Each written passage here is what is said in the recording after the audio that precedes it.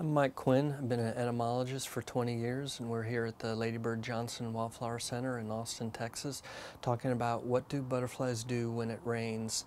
Basically, they seek shelter. They'll get in wood piles or under tree branches, and they have very strong claws on the bottom of their legs, and they'll just hang underneath a branch, and that protects them. They'll obviously fold their wings hanging down, and then with that branch on top of them, that serves to protect them from the rain.